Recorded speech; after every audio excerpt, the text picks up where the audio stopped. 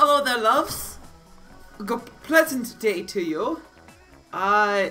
We are here with another tier list because I have a problem. I like these. They're fun. I don't know why. It's a fun way to interact with the ARMS community and scene without having to necessarily play as much ARMS. Tier list addiction. I mean, the biggest reason why, obviously. Well, maybe not obviously. Here, we're just gonna open this up.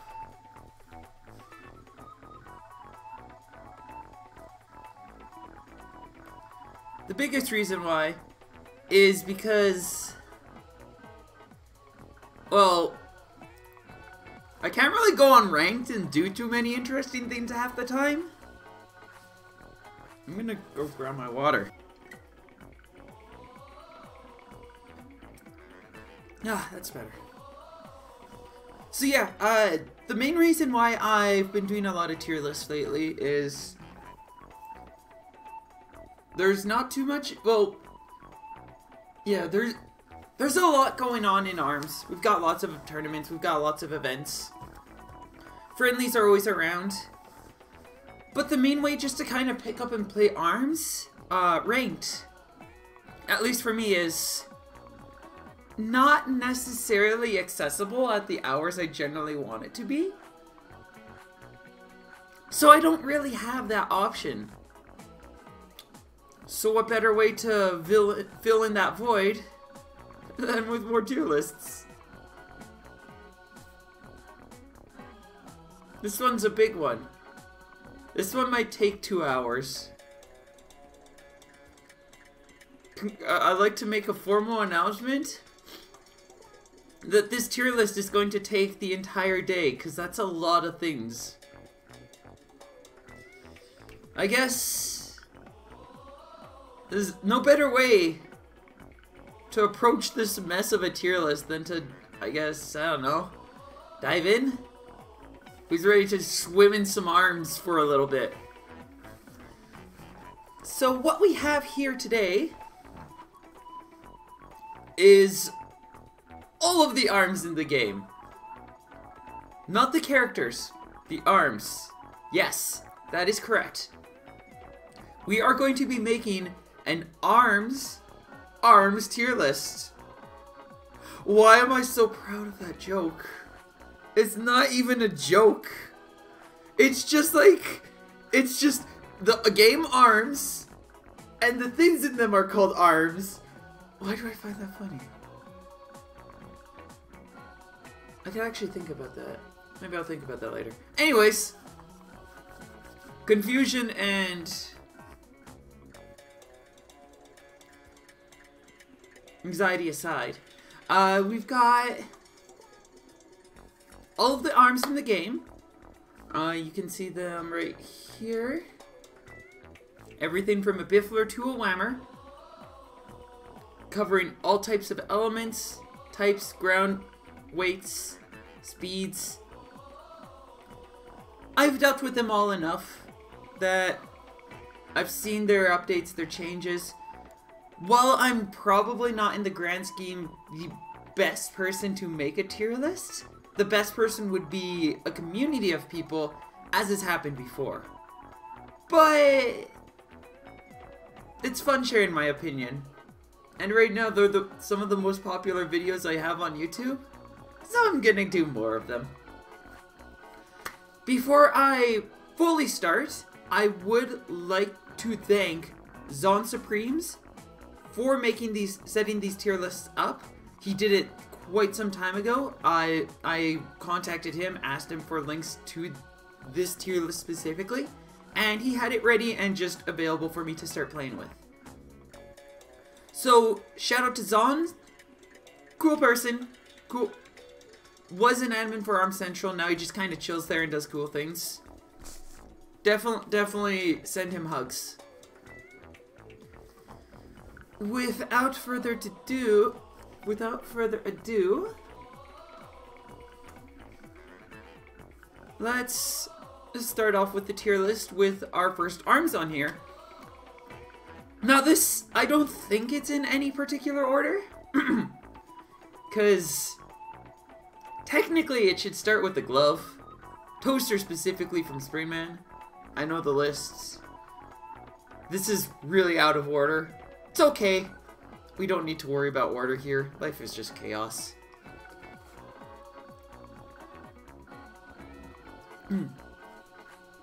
So our first... Oh, it's alphabetical! Biffler, B-I, then Blorb, Boomerang, Brrchuck, Bubb, Buff. Okay. Now. Actually here, yeah, let's start with it this way. So, before we fully and properly start up this tier list, we should probably discuss the elements. Now, each of these arms have some kind of element or a bonus that coincides with the lack of element. I can probably make a tier list for that too. We'll likely see that in the future. But for now, we'll just cover the basics of what each element is and what it does. Fire is going to be our first element for discussion. That element is fire.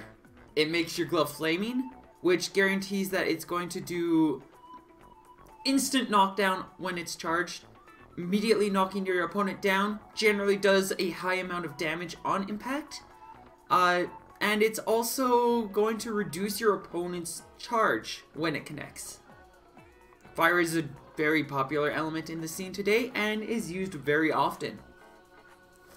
The second element that we have is the shock element. Now, this one and the next element, the terminology for these two can get mixed up a little bit because a lot of people will just call both of them stuns, which arguably they both are. In this case, I'm just gonna call it, we'll just go with the Pokemon terminology here. And oh wait, what's it? Oh, I got it. No, so electric's gonna be stunned. Okay, here, moving back to, we'll just cut out this entire part. Okay, so electric has the stun element, and what the stun element does is it disables your opponent's arms, much like if you attacked both of their arms down and broke them, and forces them to be vulnerable for a set period of time. This varies on each arm, so when we talk about each arm, we will be rating each one based on how long it holds that stun as well. But this generally allows for combo opportunities. It's one of the few setups that you can do to get those combos. The next arm in our list also generally does get mixed up with the stun arm, electric type, because it's also arguably a stun. We're going to call it flinch here though, just to have some kind of difference here. And that's the one with the little gear thing. The impact arms, the flinch arms, when they land, they cause the opponent to flinch. And what that means is that the recoil time for them, once they get hit, is doubled, extended greatly. Generally, it just takes them a lot longer to be able to react after they get flinched. This is a set number for each and every arm.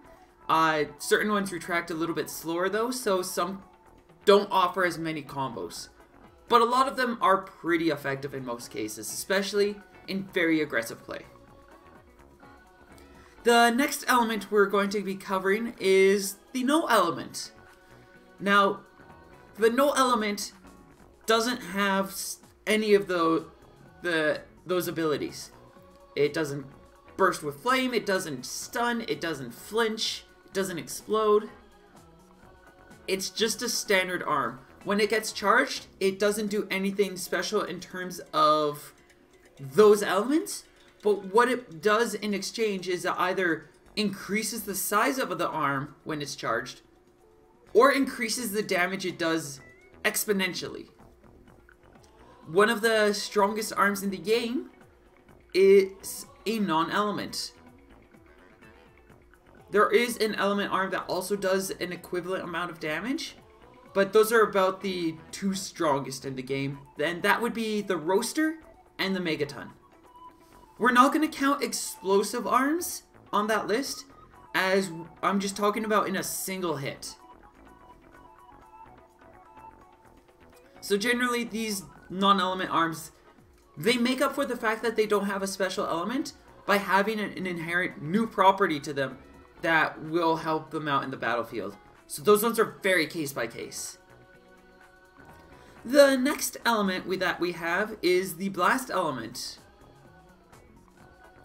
Now, this one is very popular amongst the scene, as what happens with it is after a charged Blast arm connects, it causes a splash AoE attack that covers a wide range around wherever it blew up, and it goes through deflects. So this is an effective tool for cancelling out a deflect user, for interrupting somebody who might be trying to approach you and might be using their shield, as it's going to push them back a lot. It's pretty effective at cancelling out rushes or catching opponents in the air. Generally, explosive arms are pretty effective. They do have one caveat though. An arm that is an explosive element does also carry the property that while it is charged, when your arm gets damaged, it inflicts damage to you. So it actually blows you up, leaves you stunned, which means that there's a lot of opportunity for opponents to punish that with a combo or just stacking damage on you. The next element we're going to be covering up we're not covering them up. We're revealing them, if anything. The next element we're going to be talking about is the Poison element. Now, the Poison element, there's only 3 of them in the game. They're all pretty difficult arms to use in some manner. What the Poison element does in arms is it's going to, when it hits your opponent, it poisons them. And what a poison does in this game is it does a single point of damage for about 12 ticks. I don't have the specific time for how long in between each tick, but generally you're getting, I believe it's every half a second you get a tick. Now, so if you land poison once, that's 12 damage that you're going to get over the next 6 seconds. But if while those 6 seconds are happening, you have the opportunity to hit your opponent again with the charged arm, that poison will stack. And that means that it's going to do 24 damage over 6 seconds now. And if you hit one more time, that's going to be 3. That's going to be 36 damage that you're going to deal over 6 seconds. Now, that's about as high as it can go. You can reset the stack from there, continually making sure that you do have 3 stacks on them. And this is a lot easier the more stacks you have, as poison also has a stutter to it. So every time the poison deals a tick of damage, the opponent, the one who is poisoned, stutters. And what a stutter basically does is, I don't know the specific details, but I'd probably say it's 1 frame of pause every tick. On 2 stacks, it's probably 2 frames of pause every tick. And on 3 stacks, it's 3 frames of pause every tick. Now, these aren't the official numbers. This is speculation on my part, but that's probably about where we're going with. Let's see. There's 2 more elements that we have left to cover. No, 4. 3? We have more to cover. The next element we're going to be covering is the Wind element. Now, I personally find this to be one of the most effective elements in this game, as it generally has a pretty high damage output.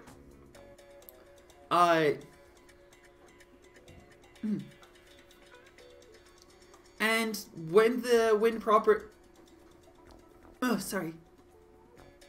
when the wind element connects with the opponent immediately gets swept up in the air. Now, they're going to be up in the air for about 1.5 seconds. And within this time, you actually have the opportunity to do a lot of things. Depending on your character, you might be in a position where you can charge a Dragon Arm, get an EMP, buff up. You can also use that time to juggle your opponent, as while they're in the air. If you hit them again, that's going to be another 20 damage. So in a lot of cases, the wind element arms have a very accessible opportunity to do 20 more damage than they already do, consistently. The wind element also contributes to an opportunity known as the wind Yabuki.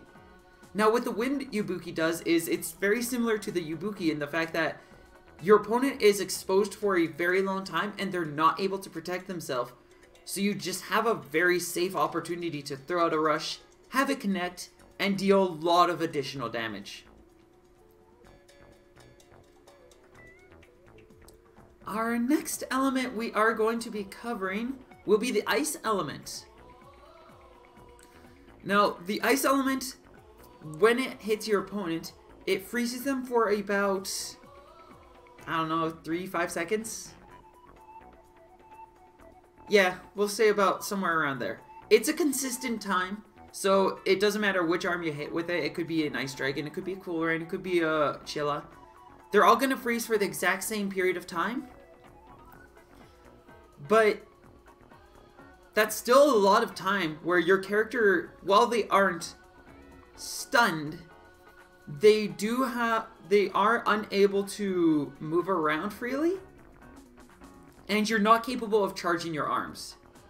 So all that's left are uncharged arms that move a little bit slower than their charged counterparts. Or uncharged arms that are a little bit slower than their unfrozen counterparts. And your shield. That's about all you can really do. So this gives the opponent some strong opportunities to get some reads, counters, grabs. Ice arms are very well known for being the best combo arm in the game, as, well, they're the most riskiest. You can get some really good combos with them, taking a lot of players from full to critical health or even a KO before they can even find a way out of your ice chain. But if an opponent does get one or two good reads against you, ice element is consistently less effective than a stun arm. So it's all about mind games and learning to read your opponent with it.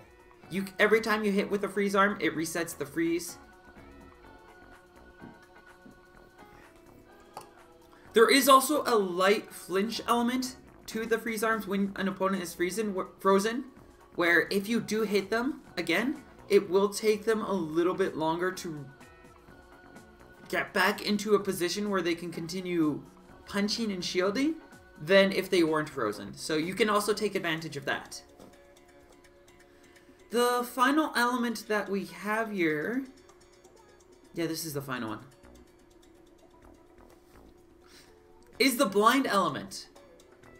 Now this one isn't seen very often in the competitive scene, used specifically for that blind element.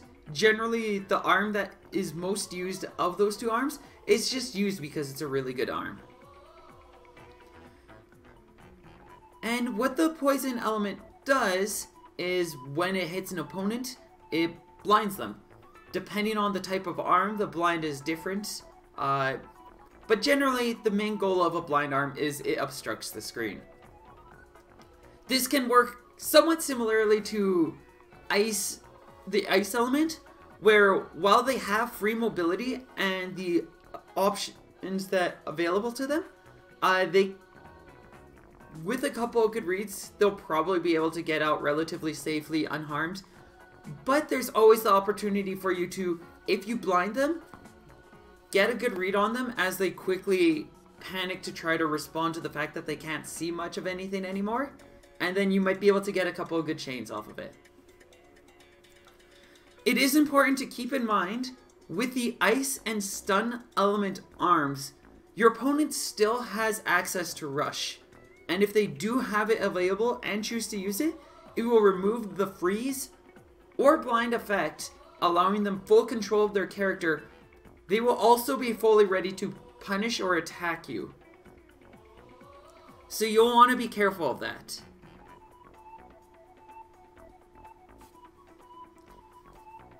With about, what was that, 10-15 minutes? Yeah, we kind of... This video is already going to take forever. With the elements all covered up, and everybody hopefully on base with how these elements kind of work, let's move over to the arms. So, what we're going to be starting with is the Biffler. Now, this is the blind element arm that I was just talking about, where when it impacts the opponent, it leaves these giant Biffler ink marks, about 3 of them randomly placed on the screen, generally around the middle, prevents the opponent from being able to see effectively, and gives them a hard time. Now, that's not actually the strongest thing about the Biffler. The Biffler is one of the fastest arms in the game, extending very quickly and reaching your opponent and recovering at a rather solid speed. It doesn't recover as quickly as a lot of other arms out there, but it recovers pretty quickly and allows it to be a very safe tool. Biffler has 3 projectiles, one shot uncharged, that can cover a lot of opponents' ground. That's going to be a lot more difficult for them to punch it down, which means that more often than not, if you're just blasting them down with uncharged Bifflers, you're probably going to hit them. The Biffler is very much a tower in how it approaches though, so if your opponent moves over to here or here, the Biffler is going to have a little bit harder of a time reaching them. Now, one of the caveats to the Biffler is the fact that when it's charged, the Biffler becomes a single entity. So uncharged, it's 3 shots, you knock down 1, it's still got 2 coming at you. When charged, if you knock down this one, these 2 come down. I should probably be easier to see like this. And that's also the case with when it's in Rush. To quickly cover what happens in Rush, all arms, they generally have different attributes, flurry, burst, so on and so forth. But every arm, when the Rush is used, increases the weight by 1. So light arm will be able to box with a medium arm, so on and so forth. So that means that this single entity Rush Biffler can get punched down by a toaster. And if that happens, you're probably going to be left very vulnerable, as the Biffler's Rush has a decent amount of time to recovery, which means that your opponent's either going to be safe to shield, or they're just going to punch you down. Coupled with it does have an extremely fast rush though. So if your opponent is not prepared to counter it, there's a good chance you're going to throw it out, and if it does connect, it's going to do some decent damage. Overall, Biffler is one of the strongest arms in the game, though I would say it does have a couple of weaknesses. So we're just going to put it over an A tier. It's a consistent arm. When we're placing an arm on the tier list, there's a lot that's going to be going into it, but the grand scheme of things is how versatile is the arm, how well can it be used by all characters, what can it do in a void. Overall, the Biffler can work well on equipped by pretty much any character. It's got some really good capabilities. Generally, if you choose to put this on your loadout, you're probably going to have a pretty effective loadout against a lot of opponents. It can even at times work against heavies if you approach with it properly. That is not necessarily the case though with this next arm. The Blorb is our other poison element, or no, it's our other blind element in this game. So, while the Biffler leaves the Biffle marks, Blorb just leaves a giant splosh in the middle of the screen, preventing your opponent from being able to see generally, and just making it a lot harder for them to play. The Blorb is a heavyweight arm, which means it's going to outbox most of the other arms in this game. But it also has the unique property in which case, when it attacks, it goes in these bounces. So it kind of makes a bit of a wave and then just bounces out until it stops. This allows it to be a pretty effective... counter to a lot of aerial play. But at the same time, it does allow certain characters to just kind of slip right underneath it and punish it. It can be pretty vulnerable. Overall though, it also is a pretty effective arm. It's got some good capabilities to it. And when you throw out the grab, it also, unlike every other arm, changes the properties of the grab. So when you throw out a grab, most of them go out like this. The Blorb, it continues that wave motion. The wave motion. When you throw out a grab. So that can make your grabs a lot more difficult to avoid. It makes you a lot easier to catch characters that are above you with a grab. Blorb overall can be very effective in those situations. But it does have the danger of, if you miss with the Blorb, it's probably going to be just kind of bouncing aimlessly in some random direction. And it will leave you pretty vulnerable. So, overall, this arm works pretty well on a lot of characters. It's not too complicated to use. But it's not extremely complicated, but it is a little unwieldy and it will take some time to get good with it. It's not a bad arm, but the reason why it's not seen very often is that it's just, there are better options. Consistently, when you look at overall when we look at the tier list as it further develops, as we get to future arms, you'll see there's a lot of cases where it does a lot of great things, but you can look at any single aspect of what the Blorb is and say, that's why I pick it. And somebody will be able to go, if that's what you're looking for, this is a better arm for that. So that's what makes it not a great arm.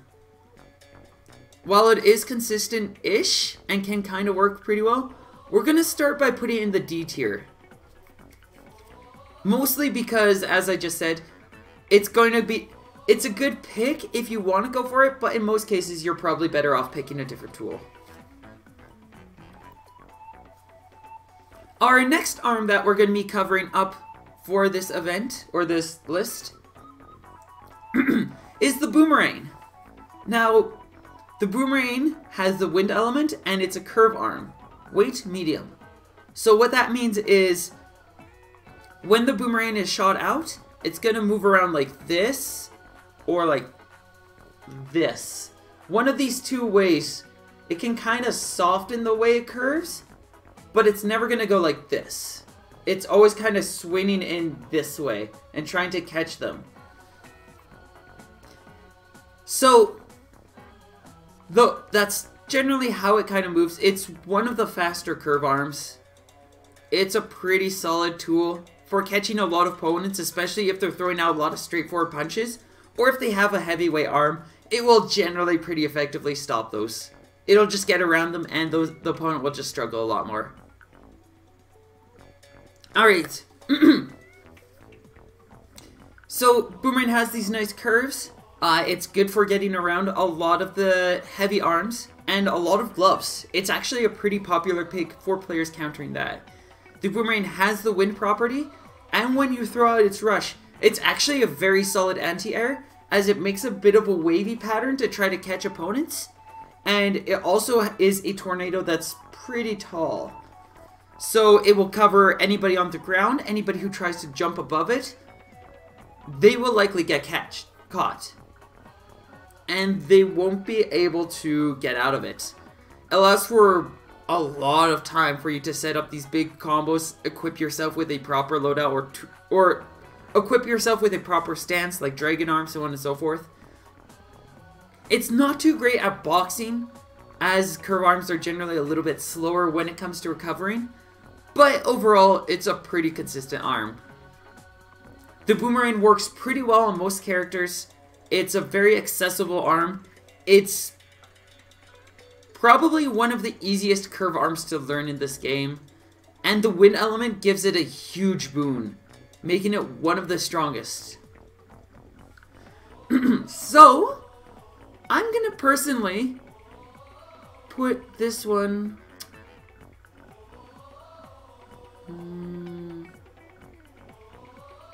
It's not an S tier. While it is a very powerful tool, we're gonna save S tier for the things where I'm like, you're gonna have, it's just really easy and useful to use. It is very rewarding to have a Boomerang. It's very approachable. It's very powerful. You could effectively equip double Boomerang and just be a very terrifying opponent. We're gonna leave it on A tier. The next arm on this list, the Brrchuck, is a part of the Chuck family. And this arm is a little complicated to use.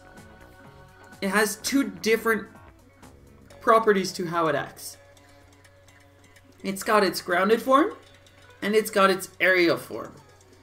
And now, the difference between the two is that the grounded form is just a wall. If you throw it out, it's just a giant spinning wall that you can kind of throw out at your opponent.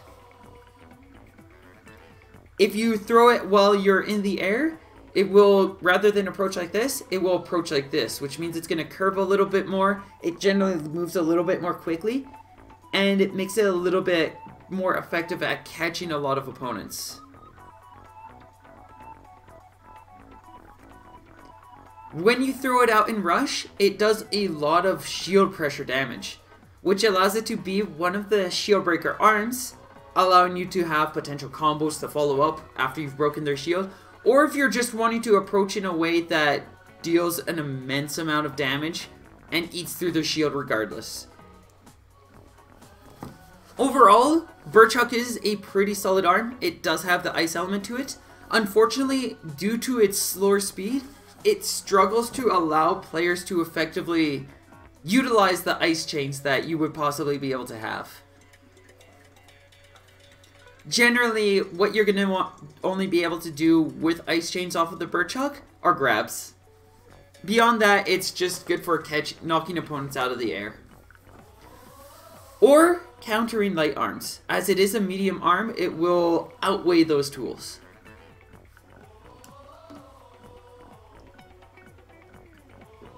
I should have grabbed lemon water or tea. No. So, overall, it's a pretty solid arm. It does have a lot of trickiness to it. And it's easy to fall into very basic habits with it. A lot of people are very well known of players picking something like Master Mummy and just kind of walking up to you and throwing double Brrchuck. It's pretty effective in those ways, but it also has a lot of weaknesses and can get hard countered pretty heavily by pretty much any heavy arm, or just solid movement on most characters. Some will struggle with it more, but overall it's probably not going to be the strongest tool in your belt, and you're probably not going to see it too often, beyond those cheese strats. We'll put it in C tier because it does have effectiveness. It works well on a lot of characters. But, once again, there's just better options out there in most cases. You're probably going to be better off picking a different tool. Our next arm, though, is definitely something that actually does see a bit of play here and there in the arm scene. We've got ourselves the Bubb. Now, the Bubb is, for the boxing extraordinaire, it doesn't have the highest speed, it doesn't have too great of a damage output, it's pretty consistent, but it recovers extremely quickly. As soon as it's made impact with something, or it's made its max distance, it's within the blink of an eye, it's already back in your possession and ready to be used again. This can make it a very safe tool that can be very difficult for an opponent to kind of punch through, punch around, especially coupled with the fact that while it is unelemented, when it is charged, it becomes larger. So normally it's like this. When it's charged, it's like this. That allows you just to kind of wall people out. Because of the way it's designed as well, you're going to be throwing it out a lot. You're going to be building up a lot of charge, which means that you'll probably get a lot of rushes off of it. Overall, this is probably one of the more player-friendly arms in the game. It doesn't have too much homing to it. It is very much the opposite of the next arm that we're going to be talking about, just in that regard. But if you're just looking for a straightforward tool, it's probably going to be a really good pick for you. Regardless of any character you pick, it's going to be good on pretty much everyone. So we're going to put, while it doesn't have an element, arms that don't knock down armored opponents is heavily underrated in this scene, I would say. So very underrated. Because you can do amazing things with an uncharged arm, or an arm that can't knock down an armored opponent. It just allows you to chip them so much. So very much. Heading into the next arm, we're going to be seeing the counterpart to the Bubb, Buff. Now this arm's pretty much going to go the exact same way. It gets bigger when it's charged. It's extremely good for boxing. Maybe not as good as Bubb, but about as good. Now the big trick between the two is that this one's very homing related. When you launch it out, for the most part, it's going to kind of do its own thing, and it will chase the opponent for you, making it a lot easier just to kind of autopilot. Here, we will put it in order. There. Making it allow you to effectively autopilot with it, just throw out a flurry of arms, and be very, very safe with it. This arm is honestly pretty underrated, I believe, in the scene. It is used very effectively very often, but I would not be surprised to see it be used more and it be even more effective than it already is. It's a very beginner-friendly tool, and it will see its way to the end game very effectively. So we're gonna put it over here, just ahead of the Bubb, as that homing does give it a very distinctive edge. Our next arm on this tier list is going to be the Chakram. Now, the Chakram is an unfortunate arm. It sustained a lot of very... It's been a very good arm since the beginning of arms. Having a massive body to it, it's a giant spinning saw blade that travels much like the Boomerang, but right now at a much slower speed and with a little bit less tracking. So, but it does also have a stun ability. Now, the stun ability doesn't get seen too very often with the Chakram because you have to be very close to your foe for it to be able to connect properly. When it connects though, it can open up your opponent to being... Or, no, not stun, flinch, sorry. So it has a flinch property to it that the time it takes for it to recover so that you can punish or take advantage of the fact that your opponent is flinched is very limited in most cases. You're probably not going to be able to land a grab. You'll probably be able to follow up with whichever other arm you have in tow, or if you throw out a rush. Those are about the two main ways you can take advantage of it. With extreme close range allowing you to follow up with a grab.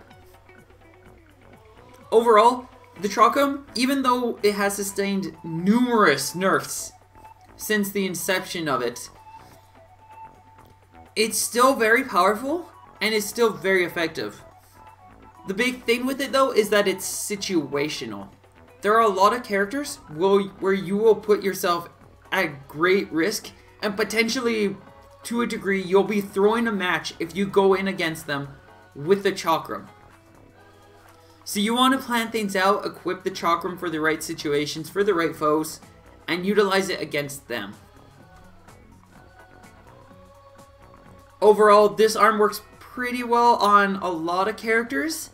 Not all of them. You do need to be playing specific characters generally to be able to utilize it properly. Otherwise, you're just going to be awkwardly walking around with a very flimsy tool. And it's not going to work out very well for you. But when you have it in the right situation, it's very powerful. And overall, it's going to be more consistently powerful than the other two we already have on the tier list. Our next arm in this list is going to be the Chilla. Now, this one, along with a couple of the others, are some of the best gloves in this game. And what makes the Chilla a very powerful arm is while it's not the strongest at boxing, it doesn't have much curve, so it's a pretty straightforward bullet, but it does have a pretty large body to it, and it has the ice element. Now, most of you are pretty aware of how good Chilla is at utilizing the ice element. And without much to say, it's going to be the highest tiered ice elemented arm in this game because of how good it is at doing ice chains compared to every other arm that has the element of ice. It retracts more quickly than any of the others, and it's a lot harder to catch it, or it's a lot harder for an opponent to react to it, so you're probably going to be able to bait them out into things and set them up for a lot of damage. The Chilla comes out at a very high speed, making it extremely dangerous and a very powerful tool. When the Chilla glove goes into rush, it does throw out a flurry, much like every other glove. But while that is not always the most effective tool, it works very well in a lot of situations, and you can very likely catch your opponent and get some good damage in. It's a little weaker on the rush damage, but the ice chains alone are more than enough for this arm to easily be probably one of the best arms out there. I'm gonna put it... We're gonna put it above these two, but just behind the Biffler. It's probably one of the best arms in the game. And is one of the sole reasons why, even after all of the nerfs, this one has also sustained since the first release of arms. It's still like one of the best arms in the game. And why default twin tail is such a scary thing. It used to be better than what it is right now. You don't even want to imagine how bad it was back then.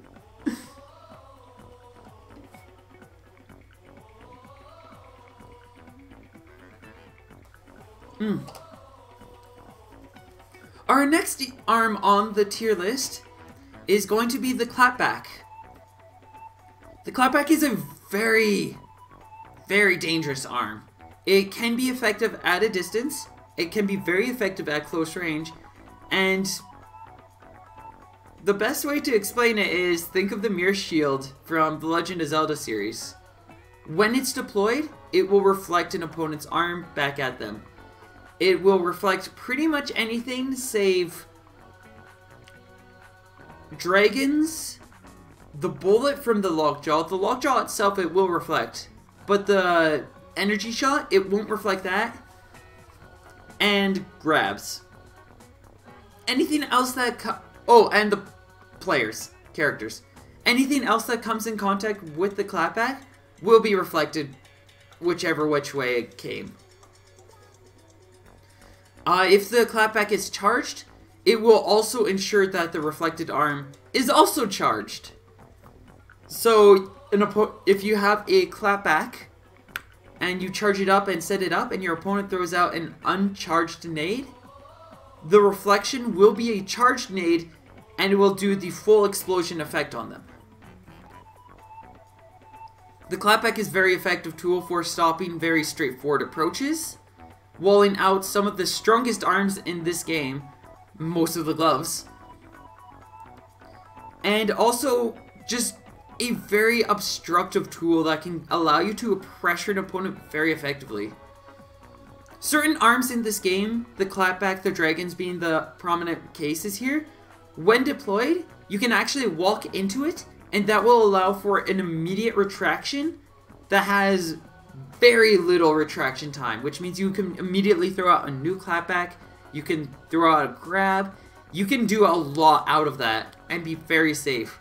It's actually a pretty solid approach technique for a lot of players that they will utilize to just give the opponent a hard time.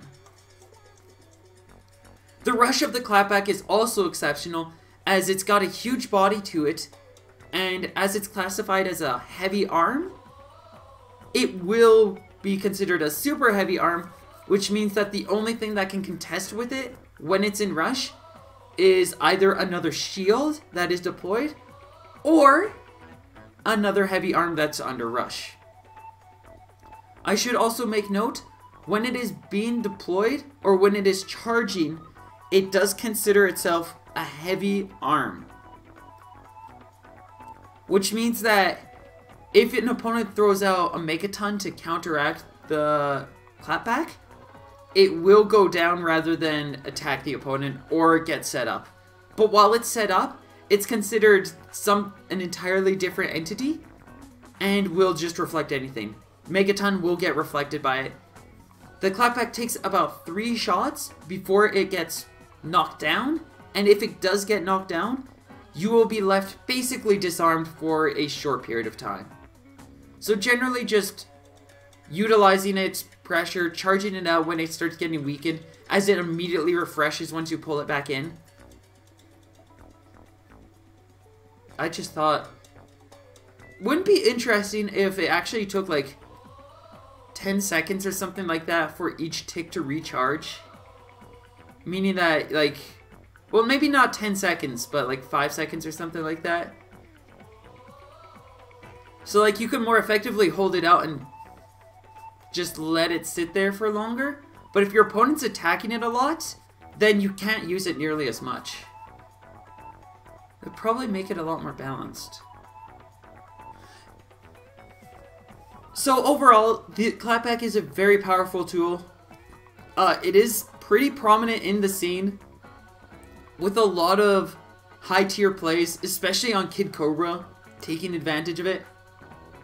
It is a little technical though, and takes a bit of practice to be able to utilize it effectively.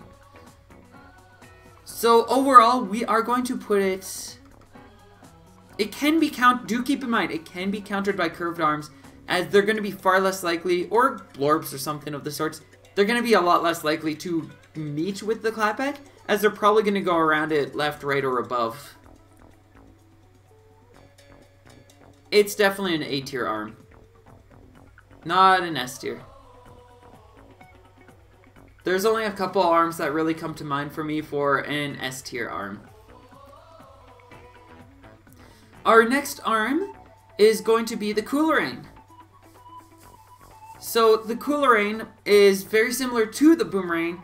It's a little bit slower, but I believe it has a larger body to it. It doesn't have the wind element, instead having an ice element. And overall that changes it up a little bit, makes it a little bit less effective. You can get some nice ice chains, but the time it takes for it to retract, your opponent's probably going to have a little bit of an easier time working around it, getting some punishes, or just kind of surviving against it. It's a lot easier to see coming, and overall makes it a lot less effective of a rain. So we're just going to quickly slip it into B tier and move on. Our next arm on this tier list is going to be the Cracker. And the Cracker, it's a light arm, and it has some pretty interesting things going along with it. The light arms in this game generally all act very differently. While they do get outweighed by pretty much everything else in the game, they have the fact that they have multiple projectiles on pretty much every one can allow it to just bypass those arms. You punch down one shot of the Biffler, 2 more still coming at you. The Cracker kind of follows up in a confetti spread style, or more of a shotgun spread, where it gets 2 shots that kind of spin around like a corkscrew. It goes around like that, and it spreads out, opens up a little bit more as it chases down its opponent. The larger the girth, the bigger that spin, which also obviously means the bigger the hitbox. In order to fully knock down a Cracker, you would need to knock both of these arms down, which isn't always the easiest task, and when you are forced to have to deal with it, there's a lot of cases where you are just going to get very pressured out. The Cracker comes in with the fire element, allowing it to do some decent damage, removes the rush gauge, and comes out pretty quickly. It's a very effective tool, pretty powerful, but overall, much like the Blorb, it kind of gets overshadowed by other tools that literally do its job better. In so many cases, you're probably going to look at, I personally honestly see it, just in a void. The Cracker is an approachable, useful, powerful tool. It'd probably be a B tier arm, but because of the fact that there's so many literally better choices to pick, in most cases, it's probably the only thing really going for it is its rush, which much like the Biffler is actually very easy to knock down. It does do a lot of damage though, but we're probably going to put it right behind the Chakram. Still a good arm. It's not nearly as hurt as the Blorb is by the existence of any other arm in this game, but it's probably not going to be seen too much. You don't see it too often because most people prefer a certain other arm over it in pretty much every case, and so you just see that. The next arm that we've got on this list is going to be the Fire Dragon. Now, it's not actually called a Fire Dragon, it's just the dragon, but we'll call it the Fire Dragon because the other side is the Ice Dragon and it just makes more sense. The Fire Dragon, obviously this one comes equipped with the Fire element. And the dragons have they play very specially, very unique playstyle to them. They have some of the faster grabs in this game, as they're meant to be long-range tools. And how they work is when you set up a dragon, you punch it out, and it kind of goes into a position wherever you've kind of thrown it out, and it sets up there, and then it opens up its mouth and shoots a laser. Now you can adjust the head from there a little bit to kind of adjust its aim. But overall, it kind of focuses on that area, and then there's a light adjustment. It's not going to go over here. It's not going to go up like that. It's going to, at best, kind of do that. That said, this is very effective for setting it up in a certain position. Say you're coming down from a landing, you throw it up above you, and now your opponent can't really effectively punch it down. So it can get you some very safe pokes and punishes, and we see that very much even today in a lot of competitive play. People effectively using fire or ice dragons just to poke and pester an opponent and get so much safe damage. Overall, the Fire Dragon isn't nearly seen as often as the Ice one, only does a little bit more damage, but beyond that, they're pretty much the same thing. When you throw out the rush for a dragon, it acts very similarly to how it does normally, but the blast is much larger and it's a heavyweight blast. So your opponent's going to have a lot harder time knocking it down. That said, it is very slow, so you generally want another arm to couple up with it to take advantage of its damage.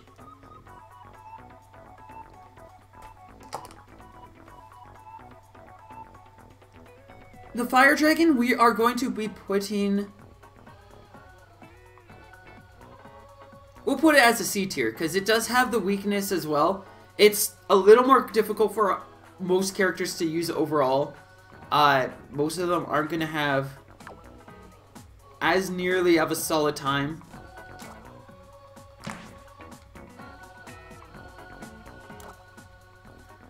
It's not going to nearly have as solid of a time utilized by most characters. Generally, there's only going to be a handful that can use it very well, but most will generally be able to make it work to some degree. And once again, in most cases, it's kind of overshadowed by another element, or another arm. The next arm, and one of my personal favorites, we have ourselves the Funchuck. Now, much like the Brrchuck, the Funchuck has two different properties to it. In this case, they're reversed though, where the wide flat approach is used while in the air, and this vertical kind of swing curve is used while on the ground. Now, normally the Ice element is more effective than the Flinch element in the fact that it's got a lot of combo potential and just generally good abilities. The Funchuck though is a little bit faster, and the flinch from that Funchuck is probably going to be a little bit more rewarding more often than the Brrchuck's freeze. The Funchuck is also much more commonly used in very spammy approaches, spammy plays, just because of the fact that it has a much easier access to one of the biggest selling points to the Funchuck. The Funchuck and the Paras are two of the fastest recovering arms in the game, provided that they are recovering right on your body. So how that basically works is, say you've got 6 Slapamanders coming in from your right. With any other arm, you'd probably be able to punch down the first one, and then you would get hit by the next one, juggled by the third one, and then the other two, the rest of them would miss because you're on the floor and you're invulnerable.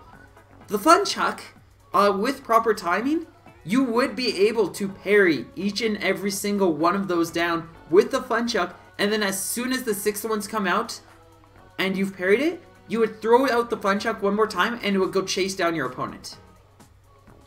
This is why I say the Funchuck is a solid counter to double Funchuck. Because the further, obviously, just like any other arm, the farther away that arm is from you, the longer it takes for it to recover. The Funchuck's one of those arms where it takes even longer the farther away it is, but it takes even less time the closer it is.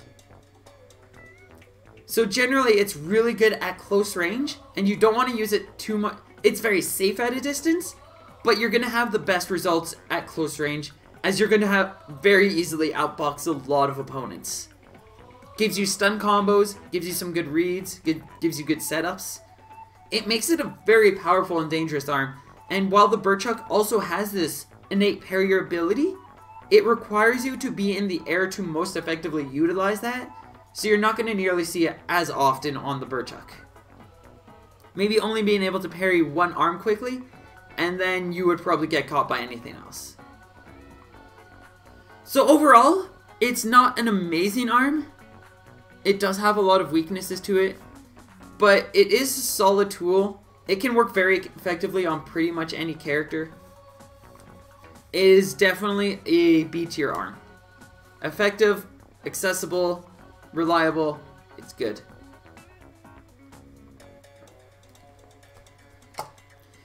Our next arm for the tier list is going to be our first poison element, and one of the primary arguments as to why most people don't want to use Blorb beyond it being funny. The Glusher. So what's the difference between the two? Well, the Blorb's faster at boxing, kind of. And it's got blind. So what does the Glusher have over that? Well, it's got poison, which is going to more consistently be more rewarding for most users in terms of damage output and opportunities to take. I believe the Blorb is a little bit larger, but the Glusher also has an explosion to it. Now, this isn't an explosion arm, so this makes it a very powerful tool because while it can explode on an opponent, canceling out rush, deflect, that explosion doesn't do too much damage, but it does stack poison, And if you catch that stun, you might be able to follow up with a very strong combo. It also, they do about the same amount of damage on rush, but then Glusher essentially does more because of that additional poison stack. So overall, the Glusher just plays out a lot more effectively than what the Blorb is and in how it plays. So we are going to move the Glusher over to...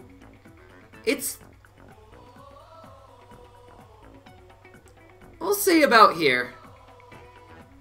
It's a pretty good spot for it. It's another very situational arm. It is capable of... It's not going to work in all situations, but couple up with the right tools, it's going to be very powerful and very dangerous. But I still feel like it has a bit of work to go before it becomes a really good... You startled me, Nyx!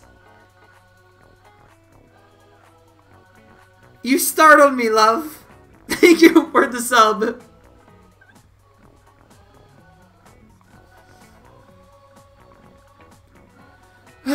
Okay. I'm never expecting those. That actually genuinely startled me. Oh gods. Why am I so scared of things?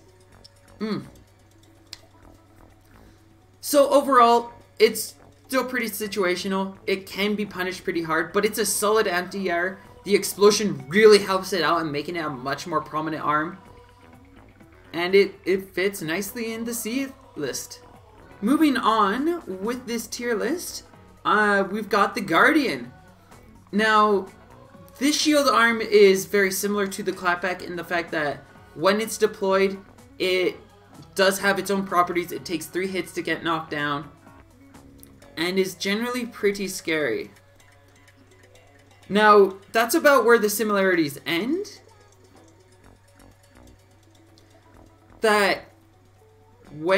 Now that's where the similarities end. So how the Guardian kind of works from then on is while the Clapback, when it's deployed, it sits in front of you. The Guardian does a chase. It kind of chomps its little mouth. It's like and it chases you down because it's gonna bite you.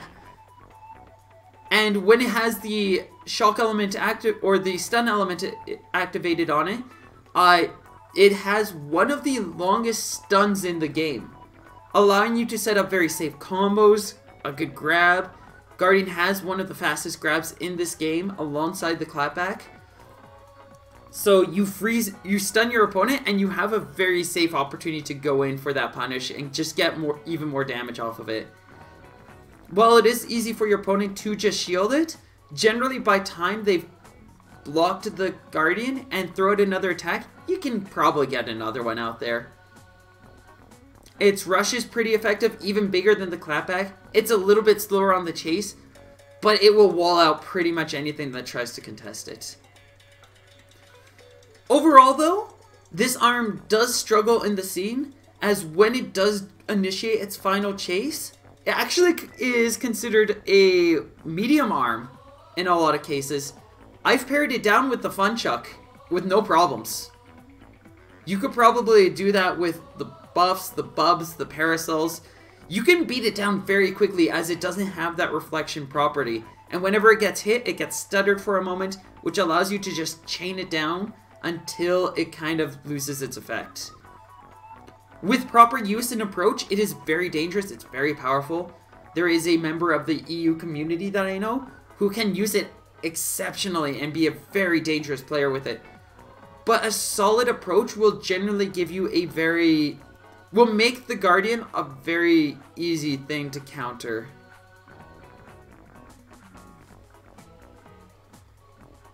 Overall, we're going to place the Guardian on...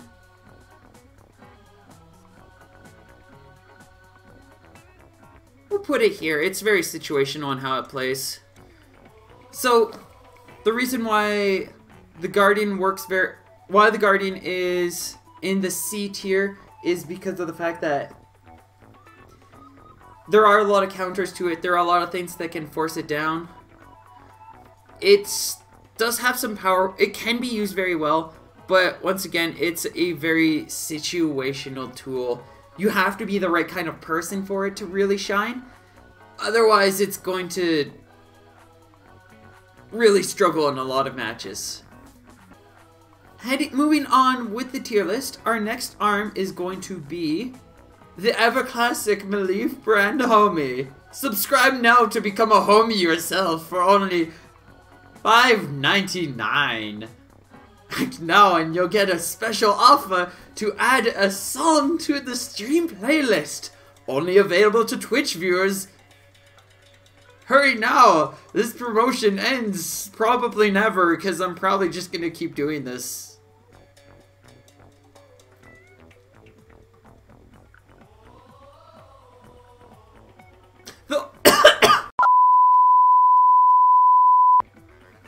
The homie is very similar to Gloves in the way that it approaches and kind of how it plays, but with a much more long distance approach to it. So how the homie kind of works is it's a medium weight arm. It's pretty effective at boxing and punching down, but it has, as is with the name, a lot of homing to it. So it kind of plays very similarly to the buff. But imagine the buff with an explosion, and that's pretty much what the homie is. It does take a lot longer for it to retract though. But overall it's a pretty powerful tool. It's a really effective anti-boxing setup as it allows you to box. But during those opportunities where you're not boxing anymore or you don't want to box, you can get some incredible angles that will allow you to easily work around any other glove. The homie is also capable of doing some very high damage with its rush. It's about as slow as the dragon, maybe a little bit faster in how it's telegraphed and how people can see it, but it causes a massive explosion wherever it stops, even if that place where it stops is right in front of an opponent's face. Covers a lot of range, and the initial blast of the homie does about 250 damage. Couple up with pretty much any other arm, and you can chain some intense damage. If you put on two homies together, there are a lot of cases where you can get 700 damage off of a single double homie loadout rush. It's a little tricky, a little unwieldy to use. It does have the explosive property, which means that if an opponent punches it while it's charged, it can blow you up, and it can hurt you a little bit, cause some problems. Overall, it's a pretty safe arm. It's pretty effective. It's not super good, but it can do a lot of things pretty well. In most cases, it is going to be less effective than another arm that will be coming up in this tier list. But I'd probably put it... We're going to put it right along the Dragon, Chakram, and Guardian for... C tier is really shaping up to be the situational but good list right now. I think that's kind of what I was intending for it to be. Like, you can get good results with it, but they're definitely not good arms in all cases. I'm gonna put it behind the dragon. So, just quickly going over how the tier list looks right now is S tier is a very powerful arm. It might have one weakness, but overall, if you put it on your setup, it's going to be very helpful. Your opponent's probably going to struggle against it a lot, and it's going to be very rewarding in most cases. A tier it's a very solid arm, but there are going to be the odd case here or there where it might not always be the best choice, but it's a great tool. B tier it's a good arm. It works well in a lot of cases, but in the grand scheme of things, it's probably they're solid picks. B tier is going for solid picks, things that are going to work out alright. You're probably going to do well with them. And you can kind of have it as like... You can probably have it do good jobs without needing to be too worried about it.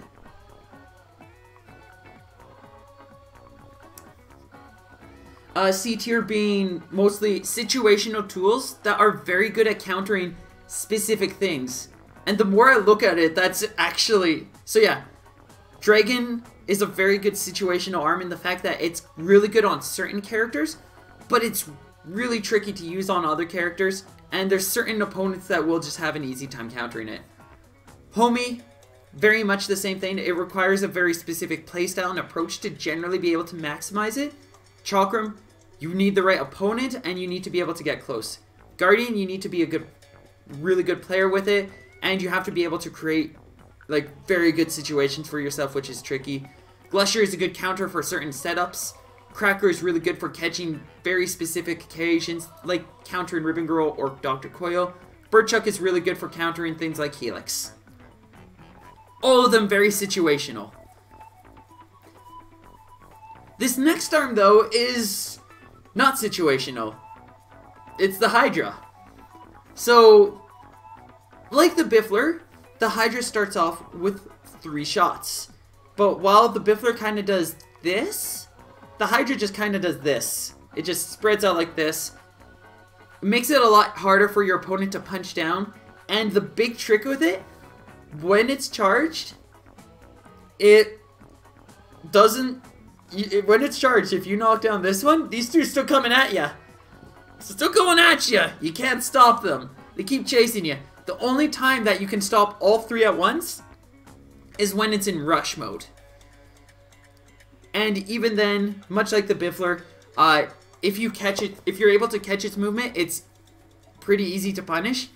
But if you're not 100% ready for it, it's probably going to hit you and you're probably going to take a lot of damage. While it can be somewhat vulnerable when you block it successfully, that's about the only weakness it has, is your shield. Every other option is pretty unsafe against it, as you can throw out a dragon. It might block one or two of the shots, but there's probably going to be a third that might reach you. It's a fire element, so if it hits you while it's charged, it's going to knock you down. And it's just going to make the match a lot more difficult and troublesome. This is also another, alongside the Chilla and the Chakram, another arm that has sustained numerous nerfs. Now, while the Chakram has become much weaker and is much easier to punish now, the reason why the Chilla and the Hydra kind of go into their places, their positions in the tier list, is because these are arms that, just by the definition of what they are, even before you start implementing them, they can only be one of 2 things. They can either A, be incredibly powerful and effective and relevant to the scene at all times, or B, completely useless and nobody ever uses it because it's garbage. Those are the only 2 cases that it could really be. It can't be anywhere in between. If Chilla stops being an A tier arm, it's probably going to go down to C, D, E, or even potentially F. Hydra would very likely have a similar case to that. But yeah, overall, Hydra, very powerful arm.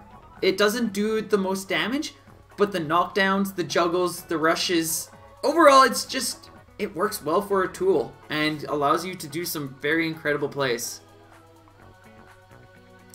The next arm on the tier list is the Ice Dragon. Now, the Ice Dragon is very similar to the Fire Dragon, but it has ice chains, which kind of allow it to be more effective at doing more damage at times. It freezes your opponent. It stalls out the match by a huge degree, allowing you to just give your opponent so many problems. Granted, there are going to be cases where the Fire Dragon is more effective, but the speed of the Dragon's grabs, while it is a little bit slow on getting ice chains sometimes, and if your opponent is keeping an eye open, you're probably not going to get many ice chains, the pokes you can get with that thing, the freeze just causes so many problems for an opponent. It's not even about getting ice chains with the ice dragon. It's freezing your opponent and forcing them to wait 3 seconds to be unfrozen so that they can continue the match. All the while you're building rush, you're getting chip damage on them, weakening their shield. It can work very effectively and can be a very dangerous and frustrating arm to play against. It's just a little bit more consistent than the Fire Dragon. I'm going to put it over in the B tier list because of that. More characters are going to be able to work with it effectively, as it rewards the zoning play that dragons generally like a little bit better than the Fire Dragon does. Our next tier, or our next arm, as promised, is an S tier, because Nick said they wanted it to be an S tier, so...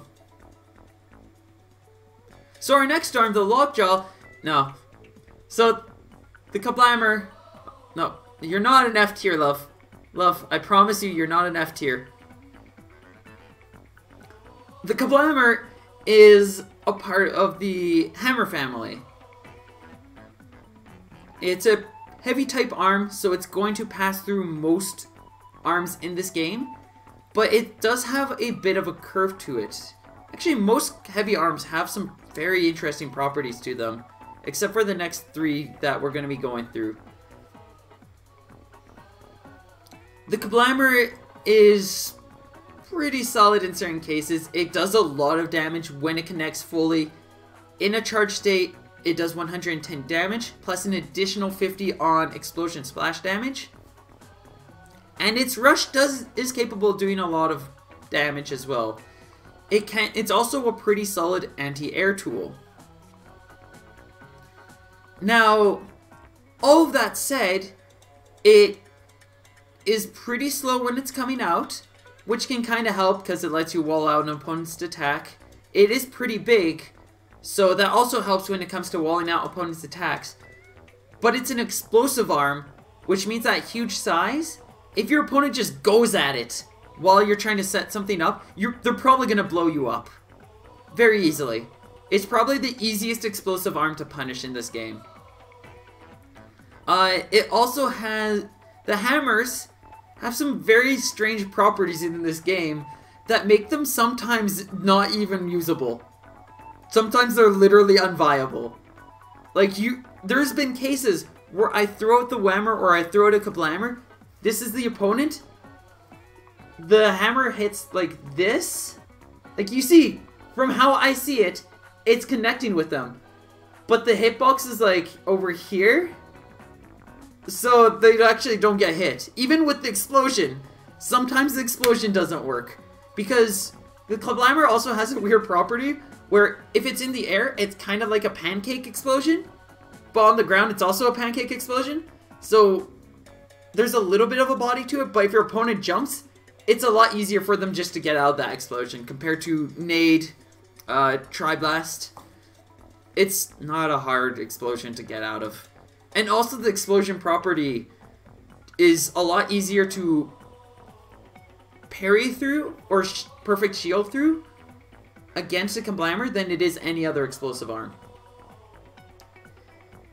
I want to place it higher. I want to like this arm. I have faith that it might do something at some point eventually. Steelhead makes it work, kind of. It's not a good arm.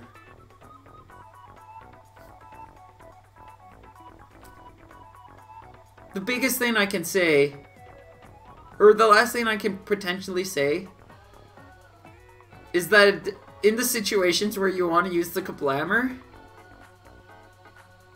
the Blorb's a better pick. And the Blorb's been... And pretty much everything's a better pick over the Blorb. Yet the Blorb is a better pick than the Kablammer. It destroys Helix? Sometimes it destroys Helix. Once again, a Glusher will probably destroy Helix better. A Whammer would probably destroy Helix better. Brrchuck would destroy Helix better.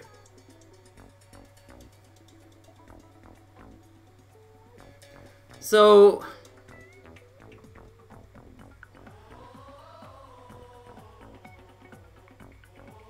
It's not unviable. It's not an F tier. There's not going to be a single arm on this list that hits F tier. Nothing is unviable. It's just really difficult to use well. It's not unviable, but it's strongly recommended against using it. Honestly, the best thing to use a Kablammer for is probably a heavy. It's probably best used against heavies, ironically. Something that's also very good against heavies is the Lockjaw. Now, the Lockjaw also contains the explosion property, the explosive property, but unlike the Kablammer and all of the other explosion arms, it kind of cheats like the Glusher, in which case it's got the explosion, but you can't cause it to explode on the user by punching it when it's charged. It'll just take arm damage. Now, the Lockjaw's beyond the shields, the Lockjaw's probably the strongest heavy arm in the game. While it doesn't have a strong element against armored players, it has 2 bullets to it. 2. Which means that it will oftentimes outbox heavy arms. When in a charged state, it shoots a blast of explosion, and then the Lockjaw goes and starts chomping after the guy. He's like, nom nom nom nom nom nom nom. He goes and bites people.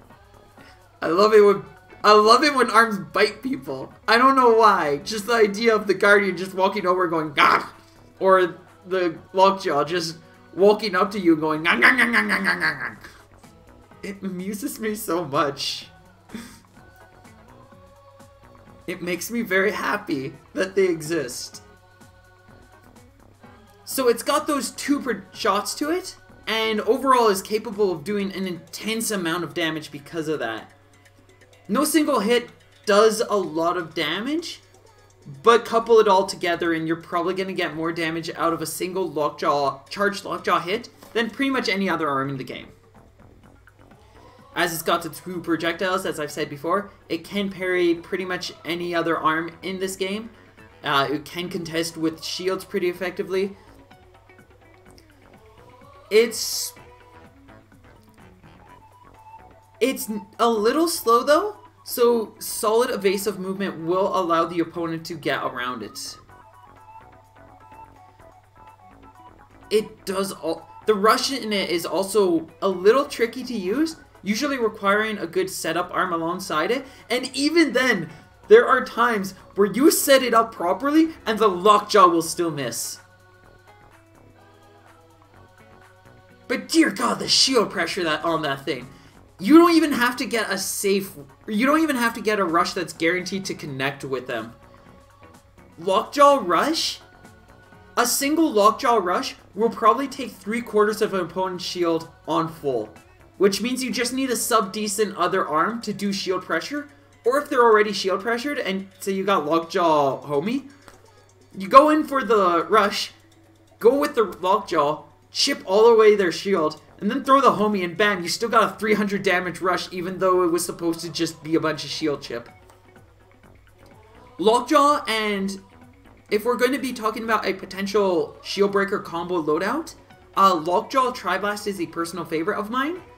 In the fact that if you have an opponent cornered and just throw out a rush, you will get about 300 damage, including shield chip damage, and the full brunt of the rush afterwards on your opponent with those arms, even if they're at full shield to start the rush with.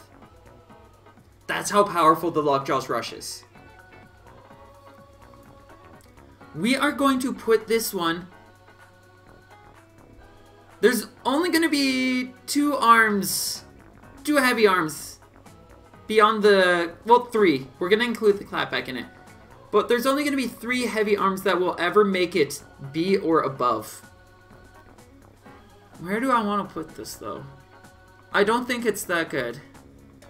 Actually, our B list is, like, very...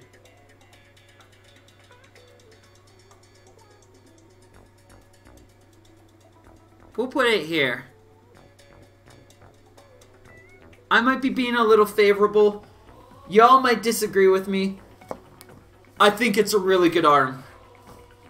It can be countered by some really strong movement, but overall the amount of shield pressure that thing can do, and just how safe being able to use it effectively can be, it can be scary good. Oh, I should also make note. Lockjaw, Homie, Seekie, and Glusher Rush all have explosions to them. Actually, I believe the Blorb would be added into this. All of those arms, when they explode during Rush, they can blow you up too. So say you're just playing around with your friend and you throw out a Homie Rush and it accidentally hits the pillar in front of you. You're going to be taking 250 damage from yourself. Good job. Moving on with the tier list, we do have ourselves a couple of heavy arms coming up. The next one is going to be the base of what people think of when it comes to the heavy arms. The Megaton. It's a giant purple ball, it moves in a straight line, it's a heavy, and it does a lot of damage on impact. This arm is unelemented, and it makes up for that fact by doing a lot of damage, probably being one of the best heavy boxing arms, which admittedly is not a very good thing. If you're looking for a boxing arm, you probably shouldn't be picking a heavy. But if you want to box with a heavy, it's probably the best one to go with. It's very direct, and the rush does a lot of damage. There's not much to really say about it. It's alright, it's good. It's got a nice build to it. It's kind of fast. But it's not, like, spectacular. I'm currently playing it in my loadout. I'm enjoying it. I'm seeing what I can do with it. We're gonna put it right behind the Blorb. It's not great.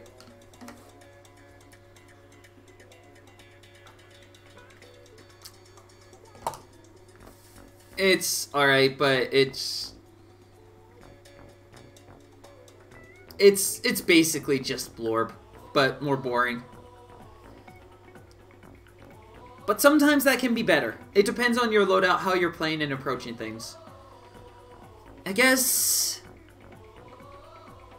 we'll do that. Wow, look, the bottom of the tier list is all heavy arms. It's almost like it's almost like heavy arms are just really difficult to balance properly. Next on the tier list, we have the Megawatt. Now, this is the Megaton, but when it's charged, it has a stun element to it. This stun element is not nearly as long as the Guardian, but it's still pretty decent. It's a good punish arm. You can get some decent damage off of it, and whenever you stun with it, you get that 130, and then you get a follow-up with something. Something I haven't made note of. Heavy arms, beyond the Blorb and the Glusher, every other heavy arm has this, except those two, gets an additional 5 damage on a grab when you go for that and it connects. This is important because that allows Master Mummy to be able to be the only character in the game that has a 3 that is capable of KOing you with 3 combos. 3 2-hit combos. Basically 6 hits. Yeah. So how it kind of works is Megawatt does 130 damage. Master Mummy does 200 damage when he grabs. He also gets an additional 5 damage for having a single Megawatt equipped, which means that the Megawatt grab combo does 335 damage. Each character in arms has 1000 health. That means that by 2 points on each hit, Master Mummy, well, about 1 point on each hit. Like, this is a very minute difference. Master Mummy is doing enough damage with each of these combos that he will take 1/3 of your health every time. And it's just enough that your opponent will likely not get the magic pixel. Well, no, they won't. Which means that you will be able to hit them with a Megawatt, grab, Megawatt, grab, done. No other setup in this game is capable of doing that without having to rely on rush or some kind of other setup.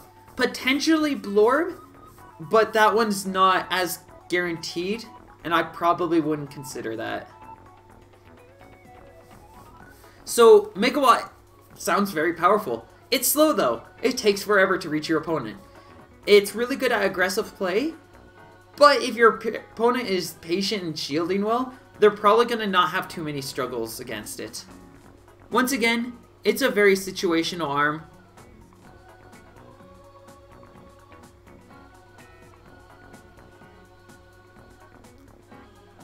But it's one of the more effective situational arms. Generally just working out in more cases.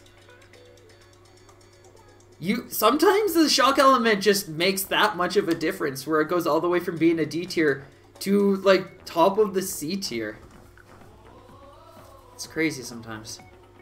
But yeah, this shock also, just to quickly clarify, it's one of the shorter ones in this game. So you have to follow up with something quickly. And for the most part, it's just to allow you to continue pressuring. In a lot of cases, you're not going to get a grab combo off of it. But if you do, that's very rewarding. The next arm in our tier list is going to be the Nade. The Nade is another of the glove family, which inherently means that it is automatically one of the best tools in this game. This one, though, does not have any homing, but it has an exceptional amount of curve, allowing you to get some really good aims. If you are good at reading your opponent's movement, you can punish them very hard with this tool. Capable of doing very high amounts of damage, and the rush is pretty exceptional too, especially by glove standards. One of the biggest weaknesses of it is it's pretty bad at boxing, but the shield pressure it allows you to do kind of balances that out. And overall, it's just the boxing that's really what it struggles with. It's probably by far one of the best arms in this game. We're gonna put it in S tier.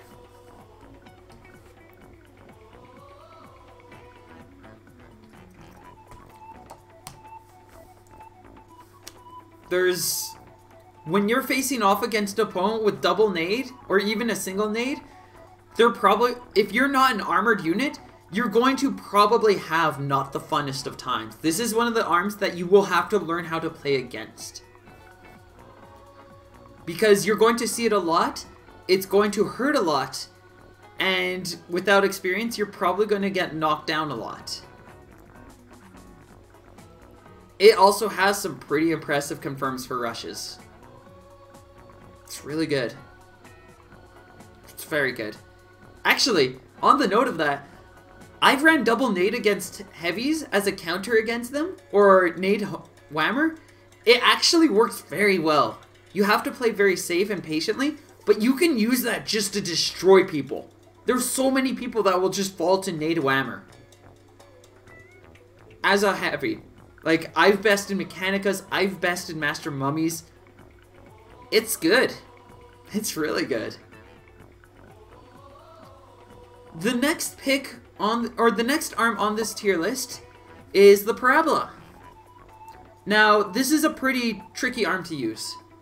It's not necessarily great, as it doesn't effectively parry as well as the Parasol, but it does have a shock element to it, which allows you to get some nice combo opportunities. It does move pretty quickly darting out at your opponent, and then having some pretty cool chase mechanics to it, where it shoots out a lot like a bullet at first, and then for the last quarter of it or so, it just, at a relatively medium pace, it will chase the opponent. If your opponent is cornered or trying to run away from it, you can easily bait them into a lot of punishes, a lot of setups. Overall, a very solid tool. It can get countered by a lot of things. It's definitely... its rush is pretty nice. But this is another one of those... if you're going to use this arm, there's a very clear better arm for it. And unlike the Blorb and Glusher, it's like, when I compare the two, like, Parabola can be very nice in a lot of cases. Parasol's probably going to be a lot more consistent for you.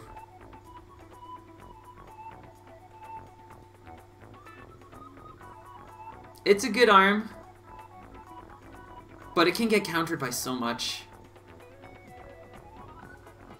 It can, there's a lot of things that it can be weak to. And also, my favorite thing about it is when you throw out the rush, sometimes it will actually glitch and leave you extremely vulnerable, as sometimes it will miss the wall and it will just keep going for a solid 3-4 seconds.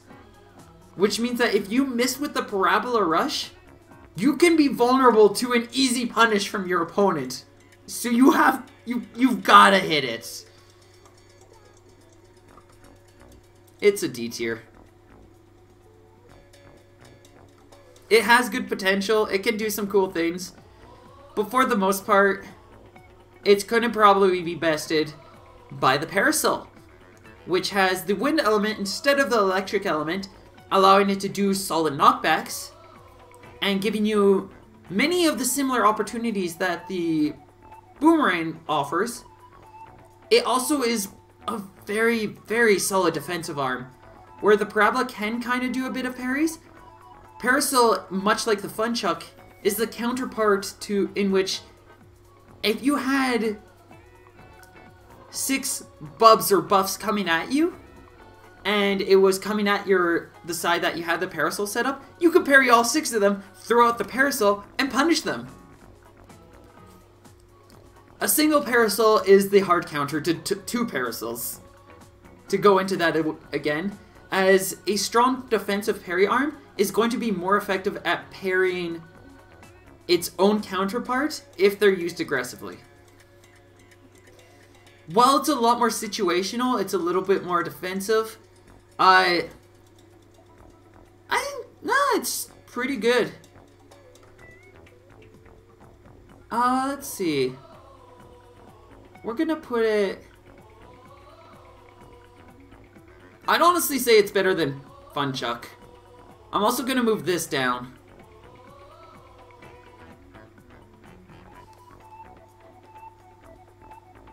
I'm gonna also move the Lockjaw down.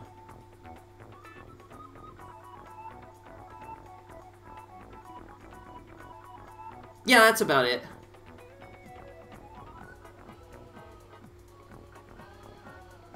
Yeah, I think that's fine. Parasol is just short of being a really good arm. The wind element gives it so much strength, though. Great rushes, good combo potential, a lot of damage off the rush, very effective defensively, and can work pretty well aggressively.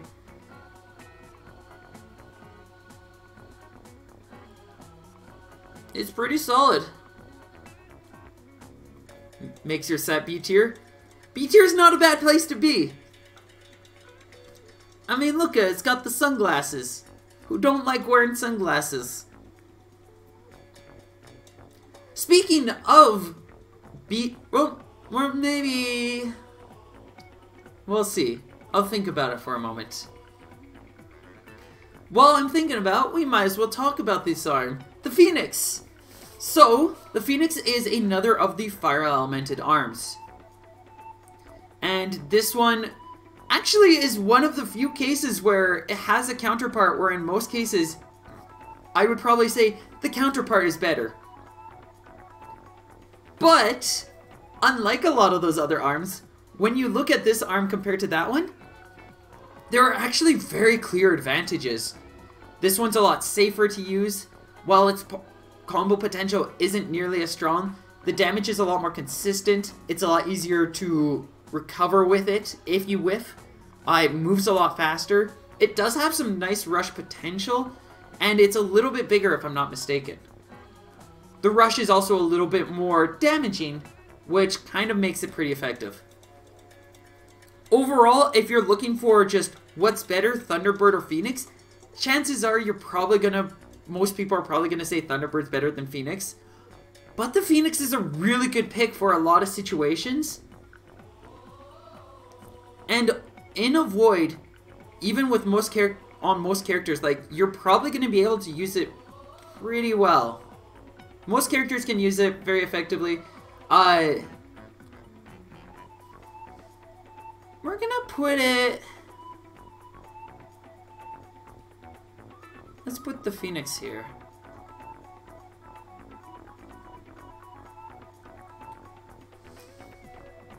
That's alright. Yeah, I think that's alright.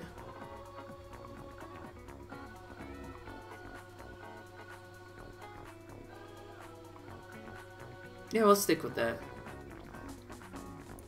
Carrying in on the tier list, we've got ourselves the Popper.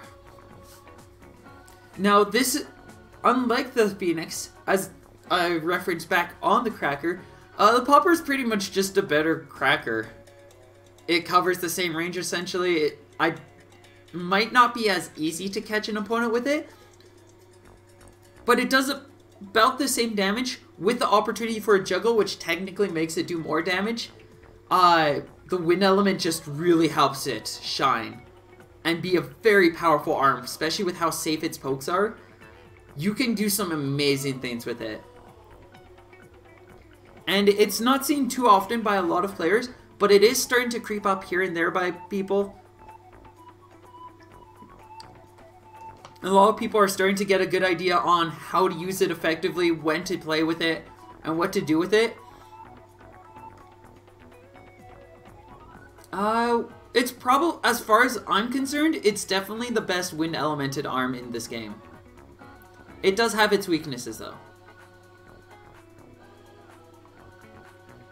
Let's put it right there. The rush also pretty effective, can be punched down pretty easily though.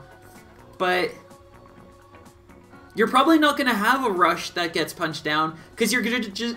It combos into itself, where you hit it with the Popper, you use rush, and then you throw out the Popper and the rush connects.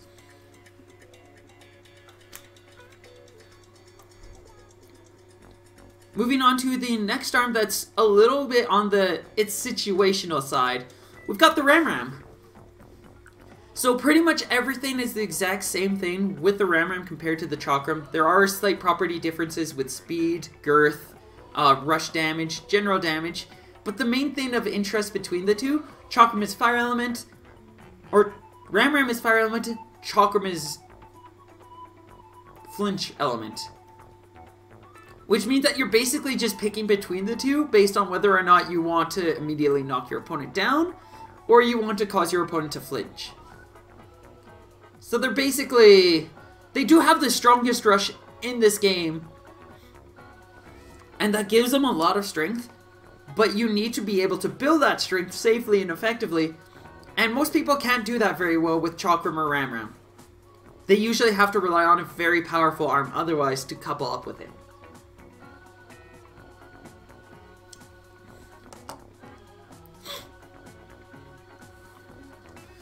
I was wondering why this tier list feels so weird, but then I realized that most of the best arms in this game haven't even been put on in here yet. We're still getting to them. So I might have to move some things down. We probably will. On the note of moving though, we are going to be approaching this next arm, the Retorcher. So much like the other light arms in this game, the Retorcher has 3 projectiles to it. It's got, once you release the shot, it covers 3 little bullets that kind of do little wavy patterns as they chase after, and they kind of spread out in their own little like triangle, and they go whoa as they chase people.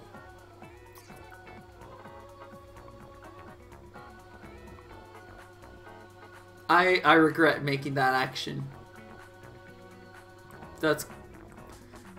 my life is a regret. Anyways, so it can be a little difficult for an opponent, once again, to punch down. A Retorcher and Revolver are pretty popular picks if you're wanting to counter other light arms with a light arm. as the properties, the way it approaches, it's generally going to work pretty well at fighting back other light arms. Especially since it has 3 projectiles in it.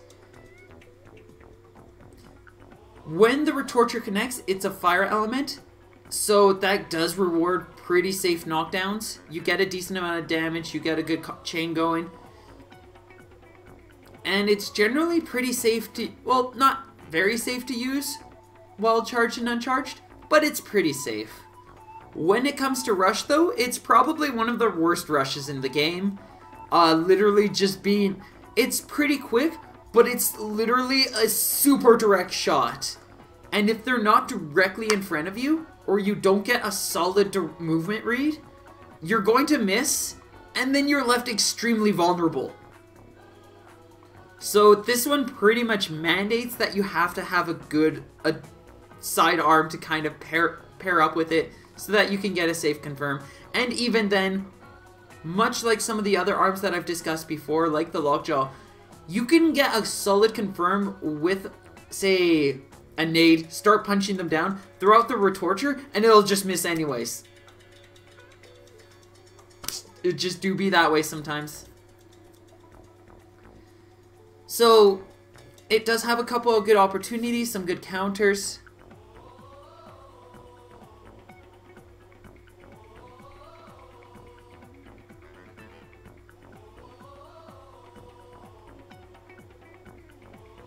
We'll put it in C. It's another situational. The entire C list is just situationals. It's like where I'm throwing all the arms that I'm like, I don't know, it depends on things. You're making me think too hard. It can work, but usually it's not gonna work. Revolver, it's pretty similar to the Retorcher. It doesn't have the 3-spread wavy shot. It's just bullet after bullet after bullet. So it's a lot more direct. It's a lot easier for you to kind of set things up with it. And it has the stun element, which is difficult to follow up because it's for a very short period of time. And you do have to wait for all 3 bullets to fully retract before you can do anything. So if the stun is from the 1st or 2nd bullet, the only confirm you can do is a rush with the other arm, or just a standard hit with the other arm. If the last bullet also hits, then you can get a grab, sometimes. Overall, I've tried so many times, I've thought about it so often, here and there, pretty regularly. It's a worse Retorcher.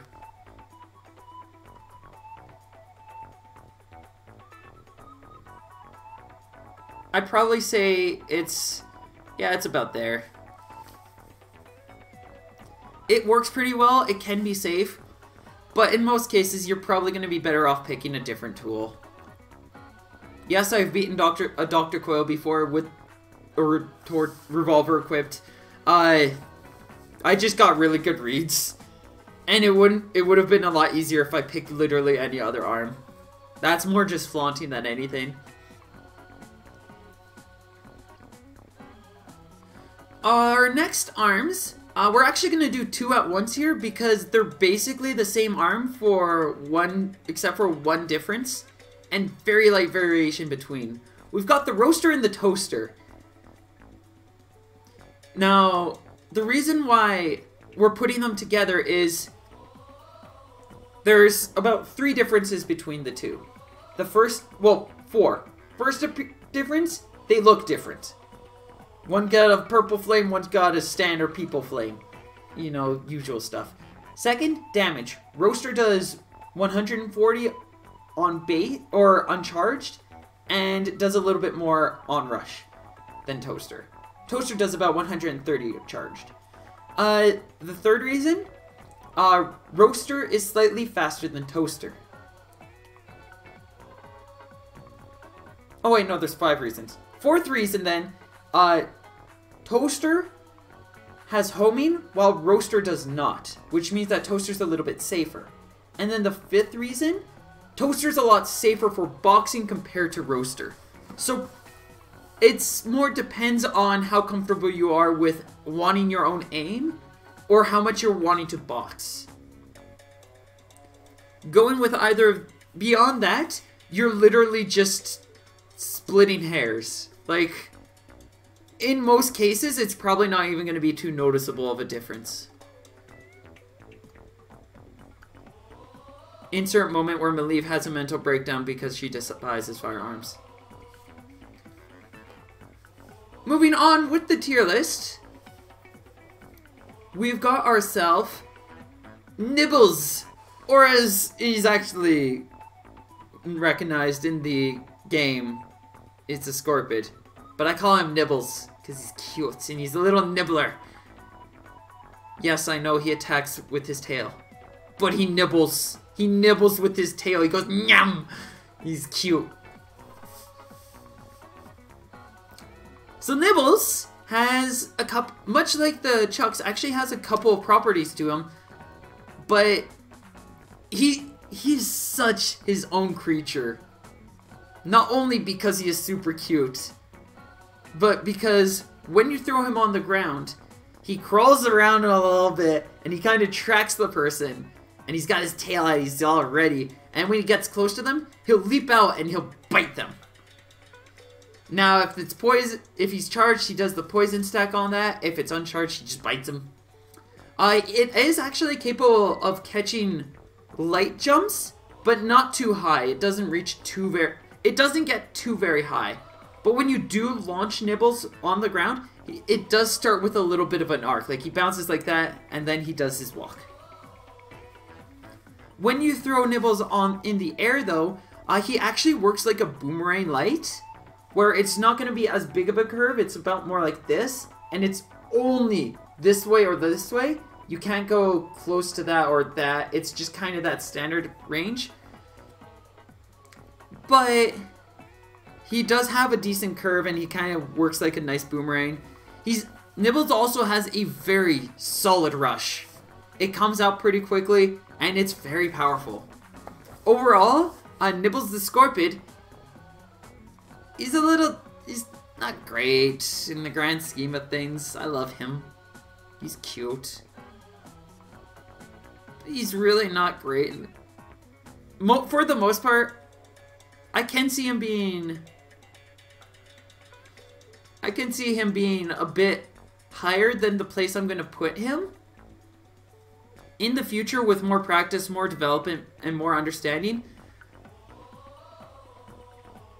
But Nibbles the Scorpid is going to evolve very much in similar positioning to Springtron and Missango in previous tier lists, in that he's getting tiered lowly, not because he is bad, but because people just don't understand him yet. In future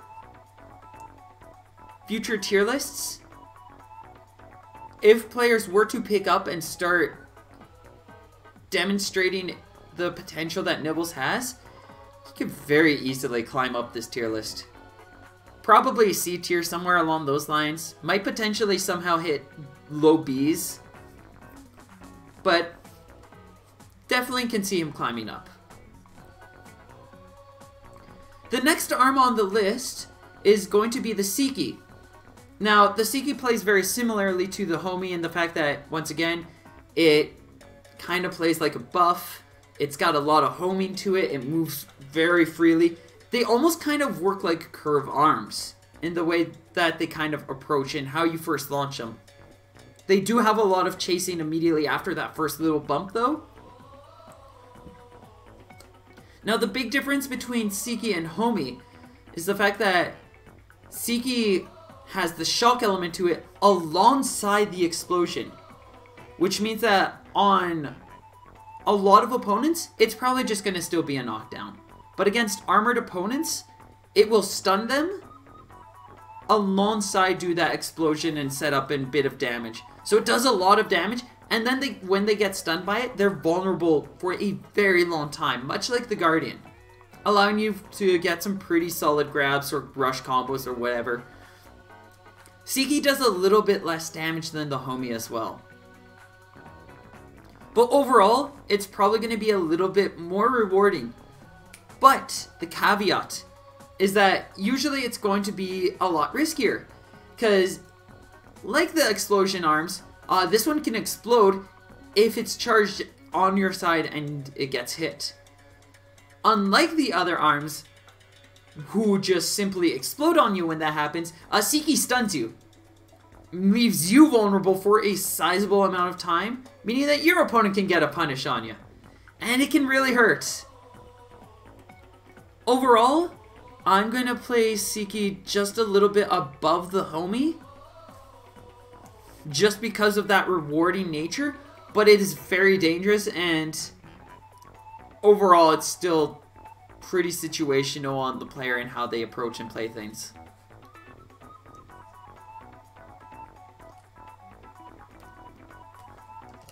Next up on the tier list is the ever lovable little beak of nightmares, the Skully. So the Skully is by far the fastest arm in the game. It's a light arm, it's very tiny, and it carries the poison element. It doesn't have a very strong rush, not doing too much damage, but it builds rush very quickly as it has one of the fastest retraction times, allowing you to quickly just dole out, throw after throw after throw after throw after little poke, and you're going to be very safe throwing these out. As most arms will punch it down, but even after it's punched it down, you'll dodge out of the way of that arm, and then you'll throw out another Skully. It's really good at catching forcing players off their tempo, as you just keep throwing so many of them that they're not able to find the opportunity to do their dash dances that you might want to do for deflects or anything of the sorts. Adding poison on top of that, this one really takes advantage of those stalls because of, or the stutters because of the poison stack, as it just comes out so quickly and moves so much that there's a lot of cases where you can just go for so many pokes, poke after poke after poke, and just push your opponent into pretty stressful situations. That said, it can get countered by a lot of arms. As it's a light arm, anything with a larger body is probably going to be able to wall it out. Any light arm beyond that one is going to outbox it. While they're not going to recover as quickly, they kind of move at about a similar speed. And only one of the projectiles in most of them will kind of get knocked down by the Skully. So say a popper is coming at you and you throw your Skully, you're going to still get hit. You'd have to use both of your Skullys to stop the one popper. It's a really good arm, but I'd say it's just shy, or is it?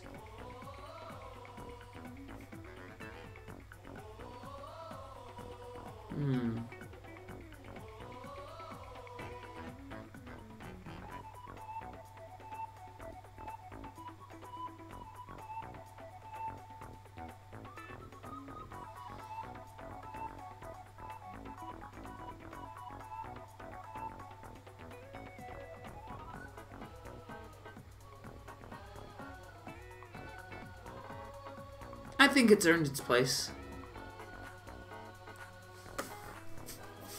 It's an A tier. Next up on our list... Next up on our list is going to be the Slamamander. Now, this is one of the few cases where it's still...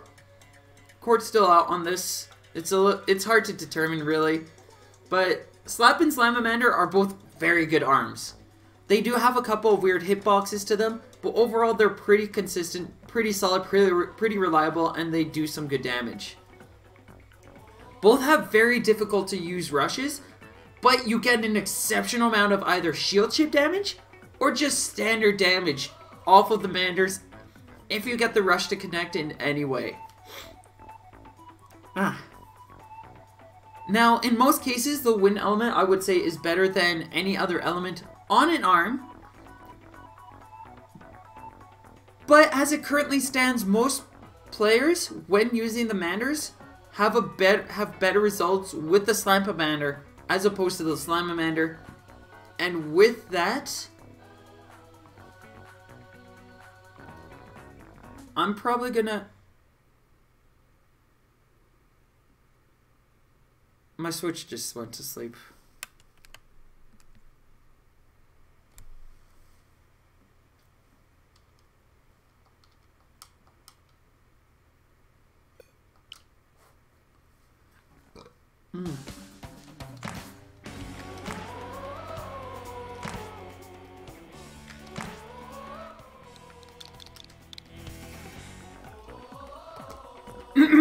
Sorry about that. So with all that... no, we need a little... There we go. With all that said, let's see. The Manders do have a lot of curve to them though. And unlike a lot of the other curve arms, they have wide curve and they can also cover the front. Not necessarily the best boxing tools, but by far the best curved arms in the game, as they can kind of meet straightforward arms, and also they can meet with curve arms and they can meet with straight arms.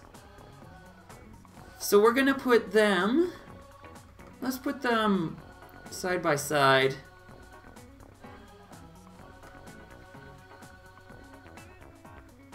Right here. Moving on in with the tier list, our next one is going to be the Sparky. So the Sparky, honestly, in the grand scheme of things, it's probably the worst glove in the game. Granted, that's like saying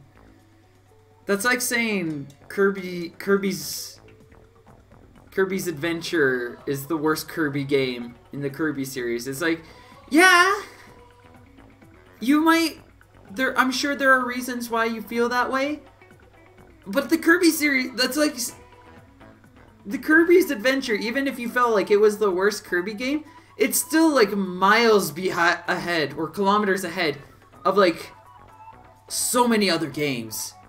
Even now, even with it being as dated as it is, Kirby's Adventure is so good compared to a lot of other games out there. And the Sparky very much is that.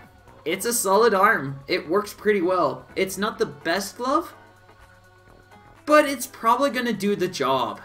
And it's going to do the job very well, capable of doing some very quick and strong combos. I'm going to be very mean to it, and I'm going to put it as a B tier. By far the lowest tier glove in the game. But still extremely scary. So very scary.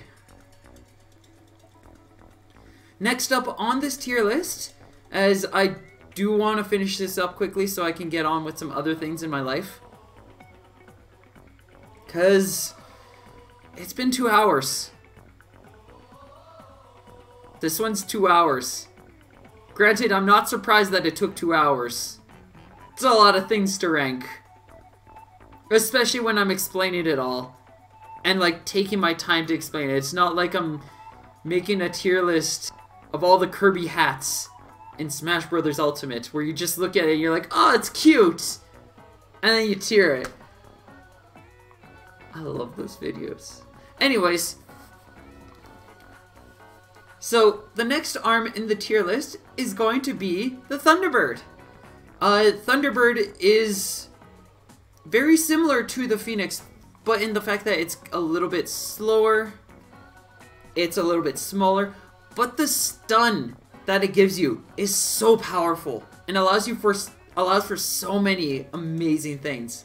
It's not as powerful as it once was, but it's still a very dangerous and effective arm, and allows for some very impressive play. We're gonna place this guy right there. Ironically, while I say the Sparky is the worst shock or stun arm in the game, it's the best stun arm, or it's the best, or no. While I say the glove is the worst glove in the game, ironically, it's still the best stun arm in the game, apparent if we were to go off of my tier list. Go figure. The next arm in this tier list, though, is going to be the Triblast.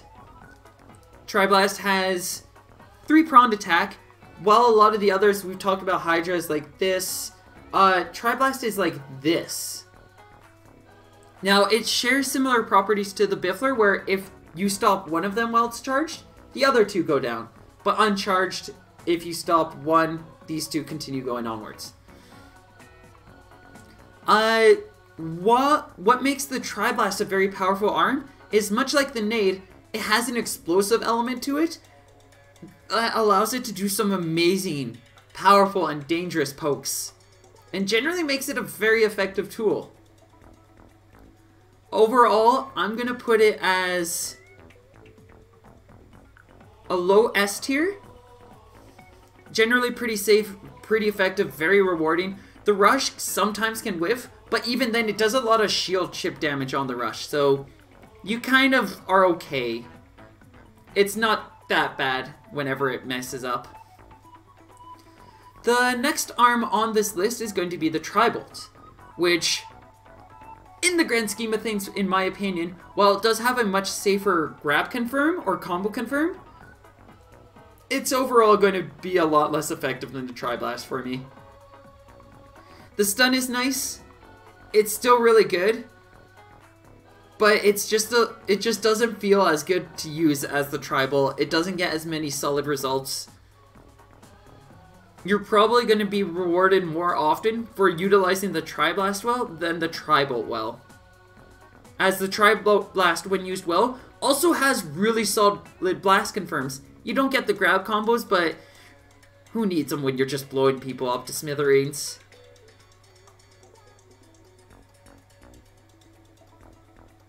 We'll put it as...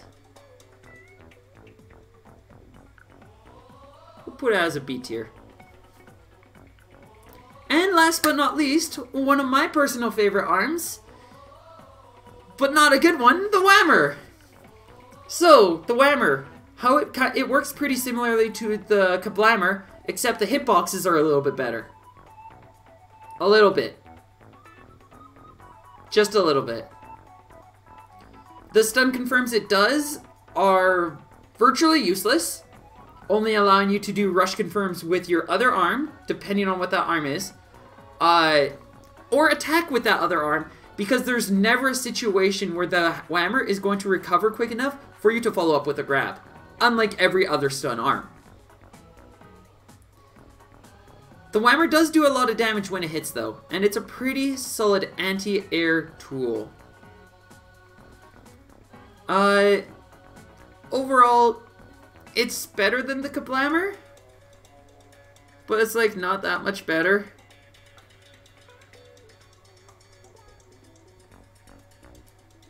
I'm gonna put it as the bottom of the D tier. I'm sorry to myself, to so many other people. I think it can be good, but it's also not good.